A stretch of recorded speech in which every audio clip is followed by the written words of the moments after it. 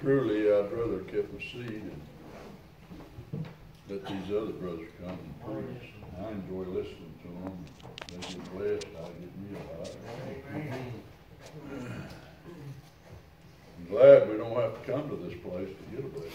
It's a beautiful place for me. There's one thing that I know, that I can't do it unless the Lord would bless me with His Spirit. I try to sing this song. I sing it a lot. It means a lot to me. It's kind of the way my life was. When I was just a young man, my Savior came to me. He said in a low, still voice, "Won't you come and sup with me?" But I was so rebellious, I pushed Him away. I said, "Lord, wait till I get old. I'm too busy to talk today."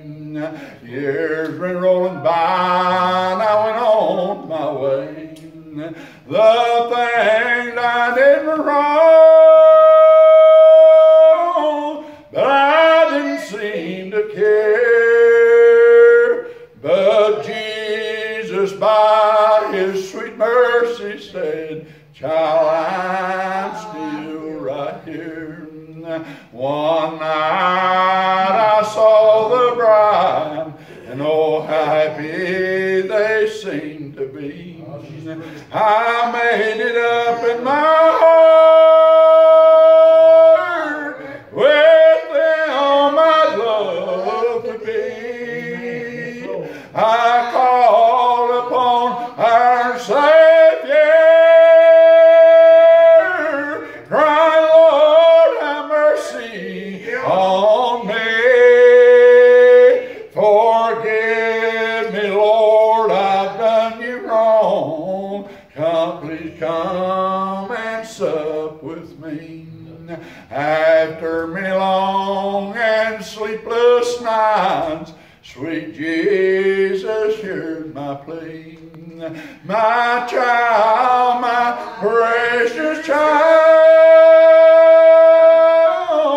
I'll come and sup with thee. Here's your very precious robe, and your shoes for your feet. Come, my little precious lamb, come in and sup with me." Now years are rolling by again, and I'm happy on my way. All time I think back on that sweet and precious day, and I cry right out loud,